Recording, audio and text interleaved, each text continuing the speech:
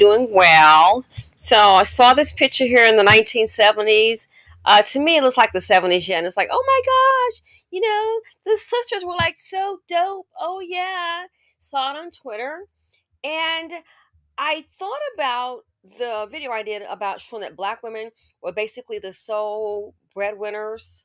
The article was breadwinners by race, and black women were pretty much like 84% of the sole breadwinners. Here it is right here.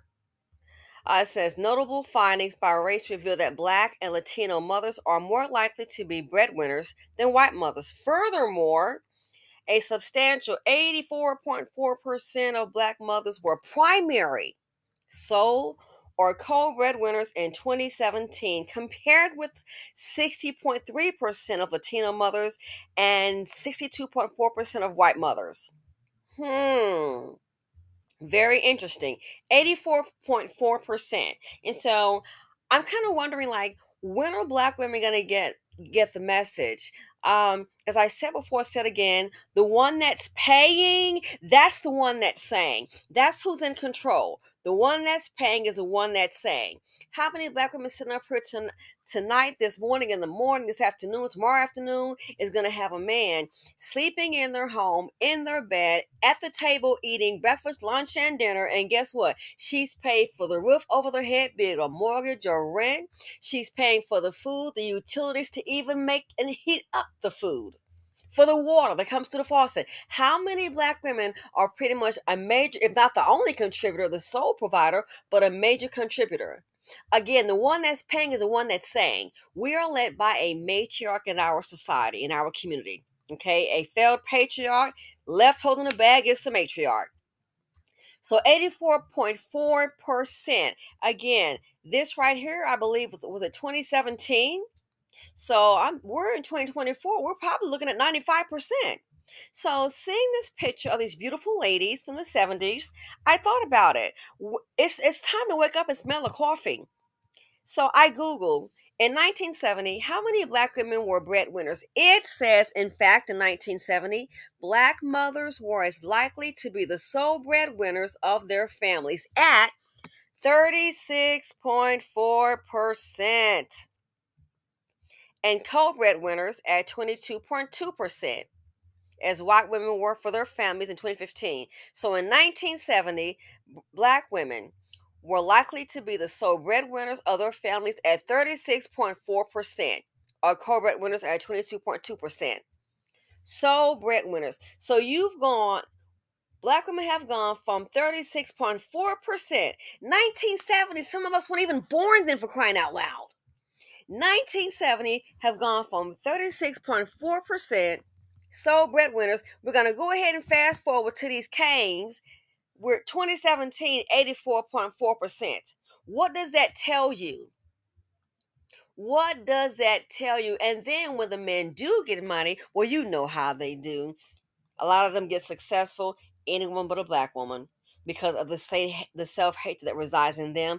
They're basically breeding themselves out, which is okay with me, because a lot of them, if all they're going to do is be a contaminator and bring down a black woman's lifestyle, I'd rather you go ahead and breed yourself out. So you've gone from 36.4% to 84.4%, but you want to sit up here and play Stand By Your Man Through Thick and Thin. Stand by your dusty man. When are you going to wake up? The one that's paying is the one that's saying. You need to remember you are the CEO, the CFO, the COO. You are the chief financial officer. You are the chief executive officer. You are the chief operating officer of your life.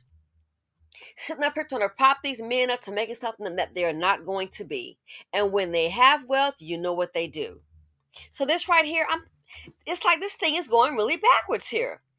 36.4% in 1970, then 2017, 84.4%. I guess by now, 2024, we're probably looking at maybe between 90%, and it wouldn't surprise me, hey, a big old 95.5%. Honestly and truly, what is it going to take? See, what this tells me is, I'm sorry, unless the person is a provider or a good partner, guess what? You're bringing your lifestyle down by dealing with the seed of poverty deep, but I guess that's what we like. Speaking for not all of us, but you know what I'm saying. I thought about that. In 1970, it was 36.4% sole breadwinners, as if things are getting any better. And I don't want to hear about, oh, well, the white man got his neck on the black man. Yep. And guess what? The black man have his foot on a black woman's neck. Every time you look up, she getting unalived by one. How about that? Yeah, let's not discuss that particular factor.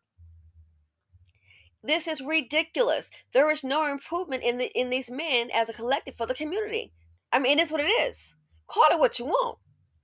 What are you waiting for? Then to come and be a provider. All these fatherless homes.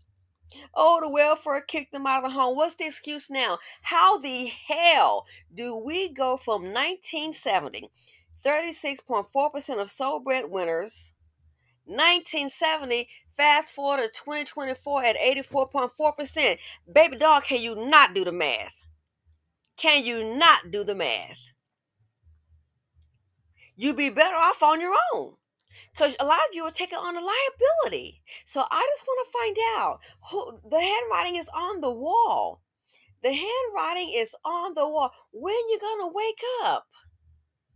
1970, 36.4% sole breadwinners. 2017, 84.4%. You gotta be kidding me. You have got to be kidding me. 84.4%.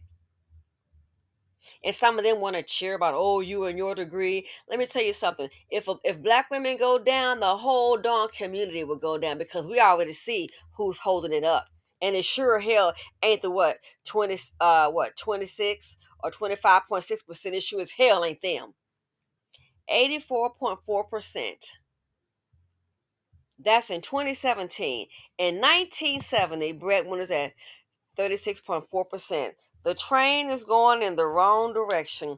It's like, black women, I'm sorry to say, it's like you're picking up men, scraping the bottom of the bed. You that I can find, girl. Oh, I got one. And here you are with your MBA and PhD, BA, Bachelor of Science, picking up a dust bucket, propping them up. Would have more money in your pocket if it weren't for them. I'm sorry, it is what it is. So that's why when I see some of the struggle bus, I just keep it moving. Yeah, it happens. Next, let me watch my movie or read my book. Where's my Kindle at?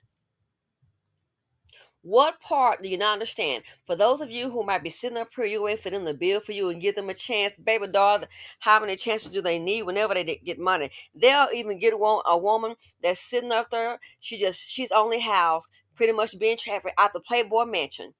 We've seen a video when Sinji had her channel of a Hispanic lady. She was homeless child, literally sleeping on the sidewalk.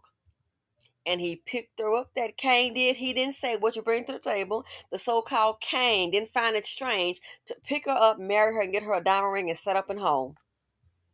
But you got to come with 50-50. So at this point, it's either low self-esteem queens or just ignorant. So I don't know. Maybe these dust buckets got some kind of hold, a mental hold on you. I'm thinking we must be raising low self-esteem queens for this mess to continue. 1970, black women, black mothers are likely to be the sole breadwinner of their families at 36.4%. Are we really going somewhere? Yeah, going backwards. 2017, 84.4%. Please make it make sense. Let me know your thoughts on the matter. Feel free to comment, like, subscribe, and share. I just found that very just like, wow. It's the train is going it's going backwards.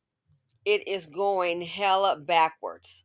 And think, when black women go through challenges, a lot of them, they love to celebrate a downfall. Again, if the black woman goes down, this whole community goes down. Because a lot of black men are sitting up here, can't survive without black women.